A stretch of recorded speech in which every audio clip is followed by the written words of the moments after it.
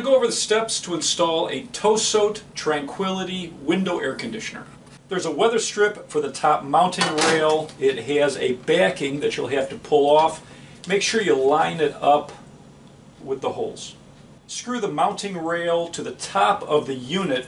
There's a slotted side which faces back. The decorative side goes forward, and you're going to screw this in with the 4 small screws that are included with the unit.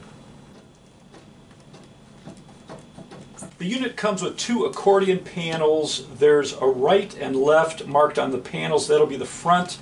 On the back lip, there's a thin piece of weather strip that you're going to pull off the backing and stick to that lip.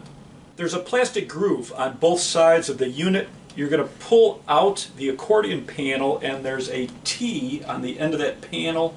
You're going to slide into the groove, and then the top and the bottom of this panel you're going to slide into the top rail and the bottom rail.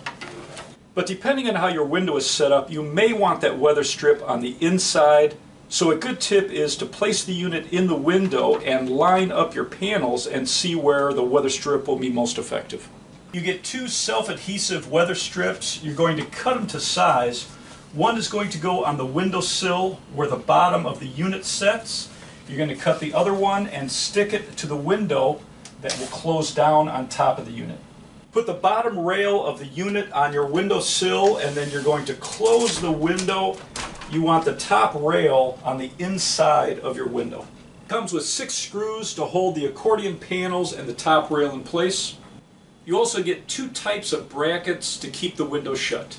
It comes with a window gasket to stop any airflow between the windows. It also comes with foam that you can cut to size to cover the accordion panels.